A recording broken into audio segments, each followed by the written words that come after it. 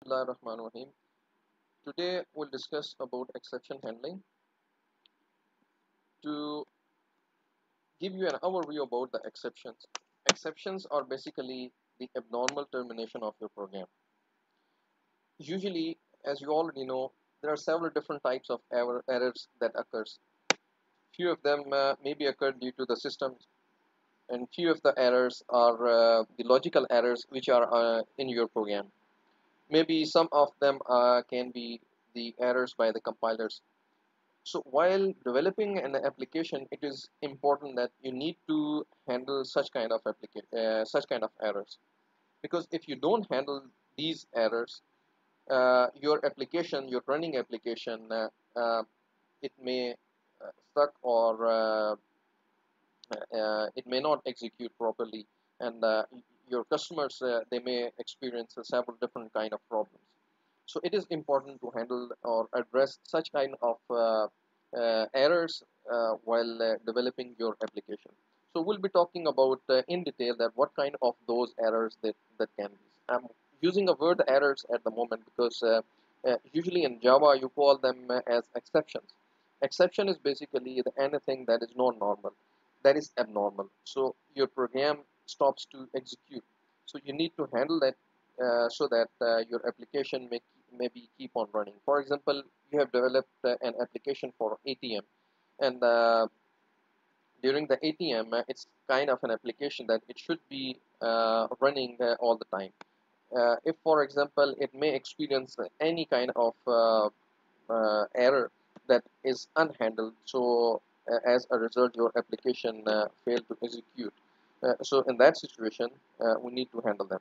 So let's talk about these exceptions in more detail. So these are the overviews. We'll see. I will give you a summary of them. Uh, First, we'll be talking about the exception handling. What are those exceptions? More precisely, we'll be discussing the difference between the errors and exception.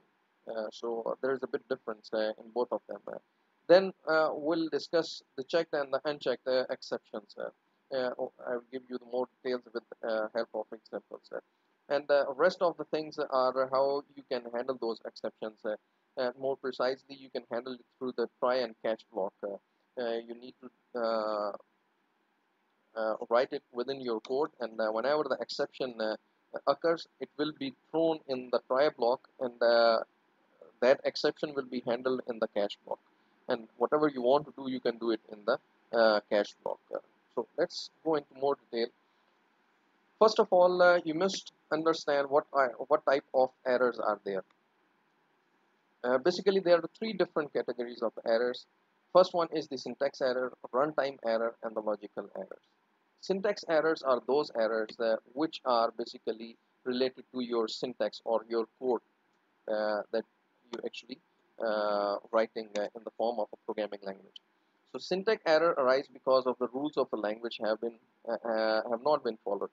They are detected by the compiler. For example, syntax can be you're writing int, for example, for the integer, to handle the integer values. Int, basically it is syntax dependent, or it is case sensitive in most of the language, and you will have to write it in all in small int. So if, for example, you write I as the capital letter and the nt is the small, so this is the basically syntax error, and it is usually handled by your compiler. So we call them a syntax error. Similarly, there can be more errors related to the syntax as well. Then we have runtime errors. Runtime errors are those errors which are usually occurred while your application is running or it's about to run. So such kind of errors are crucial errors, because or maybe those errors can be while your application is live and it's running, and it may come across to a situation when uh, there's something uh, abnormally happens to your application, and in that situation your application stops execution.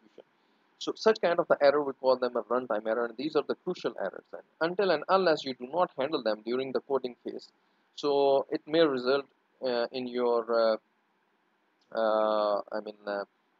application stop running, and that your users or the clients may come across a lot of problems while using your system or the application. The third type of the error is the logical error. So logical error occurs when a program doesn't perform the way it was intended.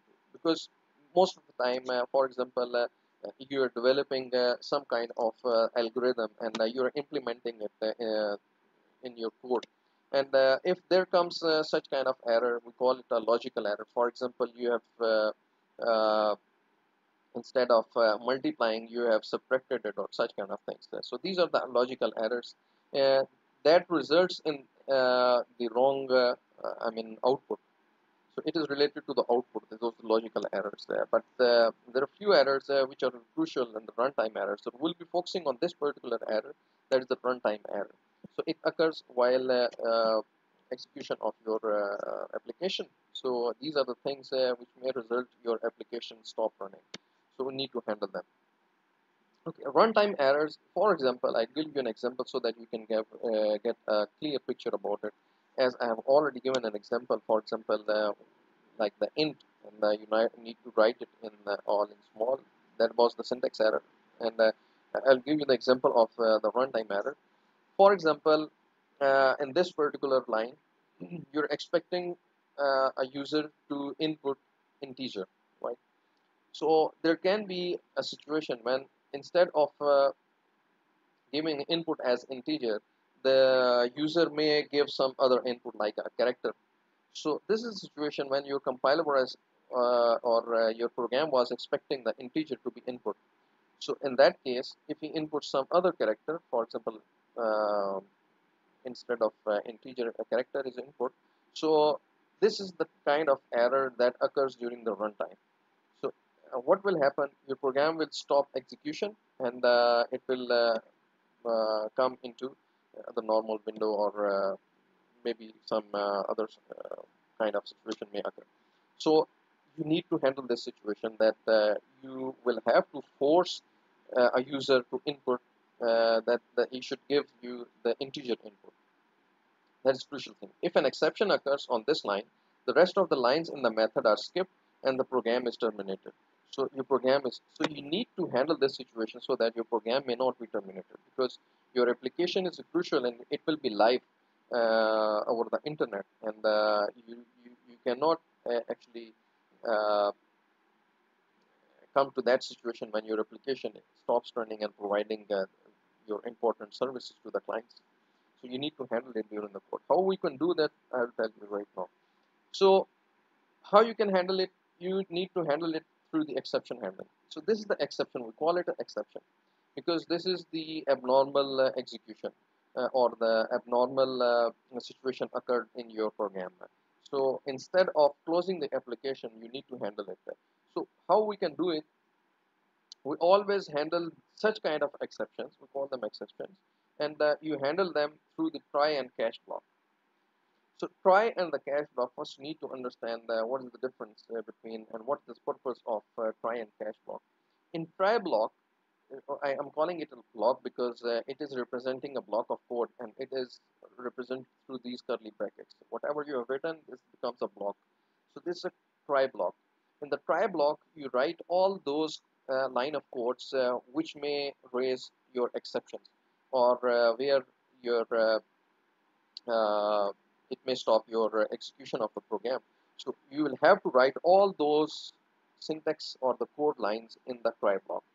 Similarly, in the try block, whatever the situation that is the abnormally that uh, come across. So in that block, your exception is basically thrown. Okay, we'll talk about the throw thing, that how it is thrown. But there are two different situations in which you will have to explicitly throw by yourself that exception, and there is another situation in which your compiler throw the exception automatically. But the important thing is it should be in the try block. So wherever a situation or the code which may give you the exception, you need to put it in the try block. And the catch is another block. I will talk about this argument later on, but I'm talking about this one, that block before this argument. In the cache block, usually you handle the exception. Whenever it is thrown, it will be handled right here in the cache block, and you need to handle it in an appropriate way, right? Uh, Before giving you the example, let's talk about what's this argument. In this cache block, it specifies the type of exception is thrown. What type of the exception was there? So there are several different types of exceptions are there, and there are supporting classes are also available in Java. We'll talk about it later on. But right here, you specify what type of exception will be there, or exception will be thrown. For example, it can be related to the input. For example, it can be related to memory, or several different types of exceptions can be there. We'll talk later on. So right here, you specify the type of exception, and accordingly, you handle it right here. For example, the same code where your exception can occur. For example, scanner.next in. So right here, your program was expecting an integer. So instead of integer, some character is input, and accordingly there is a abnormal situation. So in that situation, in that try block, your exception will be thrown automatically by the compiler, and accordingly it will be handled right here in the cache block. When it comes to that block, it will handle the situation. Otherwise, this cache block is never executed. Right? If there is no abnormal termination, cache block will never be executed. It only executes when the exception is thrown. So it will be the responsibility of the cache block to handle that exception and handle it in an appropriate way, the way the programmer wants it to be. So in that, as you can see, you have actually printed an exception. What was there? Try again, incorrect input and integer, and again scanner dot next line. So instead of going into the break statement or exiting the program, your program will again be in the running state, and it will expect you to input again for the next integer, right, in the next line. So this is the way you can handle the exception. That is the appropriate way. Okay, let's more discuss about it. As I told you, there are several different classes of exceptions are there. For example, it all starts with the object, then throwable, exception, and the error. These are two different categories. We'll talk about them later on. In the exceptions, as you can see, there are several different types of exceptions are there. And more importantly, the IO exception and the runtime exception. These are the important ones. And another one is the null pointer exception, right here. It is the actually comes into the runtime exceptions. One of the type is the null pointer exception that usually occurs. So IO exception input and related to the input and output, and some are the runtime. Runtime is the situation when your program is being executed, and at that time your exception occurs. So there are several different types of the runtime exceptions: arithmetic exception, null pointer exception, for example, index out of bound, and such kind of things. And other one are the errors.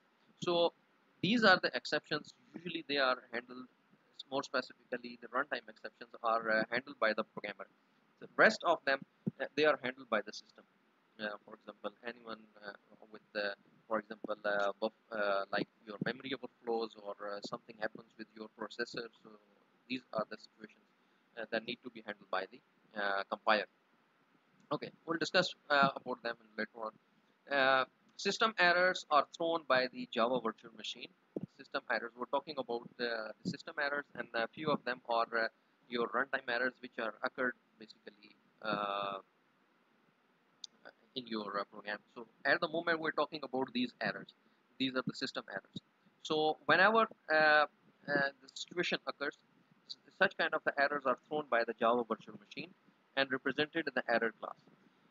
If the error class describes the internal system errors, such errors rarely occur. If one does, this is a little you can do beyond notifying the user and trying to terminate the program gracefully. So this is a situation when it occurs. For example, you do not have a sufficient memory, or your processor is not responding. So such kind of errors that will be dealt by your operating systems.